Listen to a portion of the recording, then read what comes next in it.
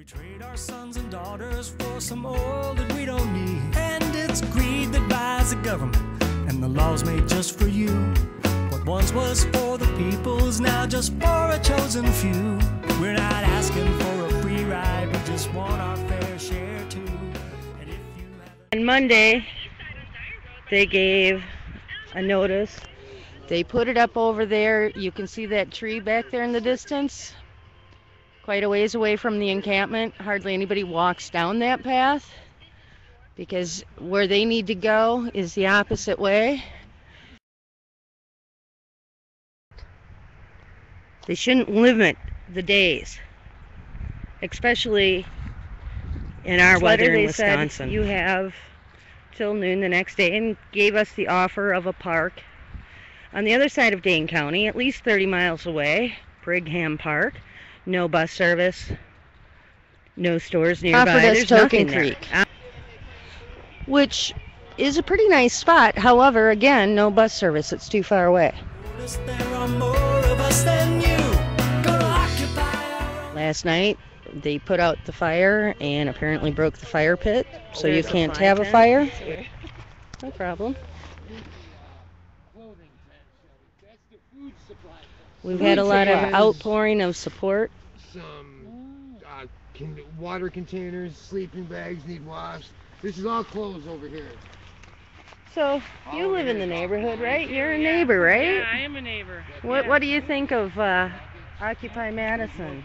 Well, I think it's great that they're raising awareness to, homelessness in this community and talking about, raising awareness that we need to find, healthier, more supportive ways to help people through hard times in their lives. And I think it's great they're here. We're doing what we can to support them and bring them food and help them talk about what can be done next, and work with the powers that be to create better solutions that they like and that are good for them. And I think in the world to come, with our economic system, and we're spending all our money on wars and things we don't need, and lots of people are falling through the cracks meanwhile, and I think we need to start thinking outside the box. What do you think of what social services has offered so far?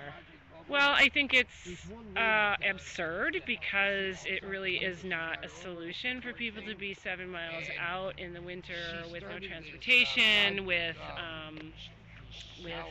no showers, no electricity. I think it's kind of, obviously they haven't taken the time to talk to people here about what their challenges are and what would work and what would help. And that's only their latest solution. I think there are other solutions, saying they already have shelters, they have shelter room, is also not a solution, because if they had talked to people here and really listened to them, they would know that the shelters are not healthy places to be. And that's no long-term solution. They're not safe. There are bed bugs in those shelters. They can't sleep in there. Occupy Madison. Well, yeah, I'm just getting filled in with the details, but I feel compassion for the people when they do not have a place to stay, and I do not have a problem with the concept that they're able to camp here, and they're being given donations and food. I have no problem with them having a fire if there was a way they could get a permit. We need to reach out to the people in our community. When people are in need, we do what we can to facilitate them, and I support these people. I hope that they can find a longer term solution, but in the meantime, I don't see a problem with this. I spent the night here, and I'm safe. I've got a job, I've got an apartment to go to. I look like a so-called normal person, and yet these guys stood watch over me all night long while I sat at the fire thinking I was protecting them, and here they stayed up to protect me. They've offered me food, they've offered me a place to sleep.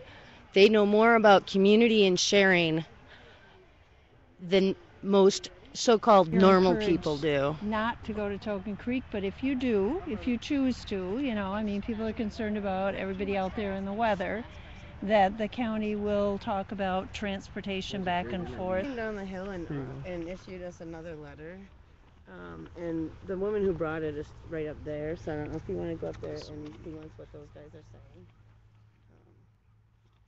Because that's the person who actually brought the letter down in the red jacket. Say your lies to someone else. Gonna occupy our own hearts till we wake up to the truth. Well, basically, we're just standing up for our right to fair housing. We're coming together as a community, as every other community does, to make sure that we're safe and that we have shelter. I'll tell you what we're gonna do. We're gonna Basically, the occupy answer to this Token Creek is no. There's the answer to Token Creek is definitely no. It's just the most unreasonable. Without the proper transportation, it's unreasonable. It's unhealthy and unsafe for people to be out there that far away from the community. Yeah. You know, if I don't like the idea of you being out on way out at the other end of Southtown, but at least it's closer to a bus. Right. If they could That's establish workable. transportation, I mean, in the wintertime especially, because it's already that much more harder for people to commute and stuff like that as it is, you know. So it's just almost insurmountable. Period. There's no way for us to overcome that obstacle, and so the request is definitely unreasonable because they're giving us nothing to work with that we could, you know, trying to look around for facts when we had all the facts for them in the first place. Now they've wasted a bunch of time to come to the same conclusion. we make the change. This world will never be the same. What a time to be alive. It's time to occupy.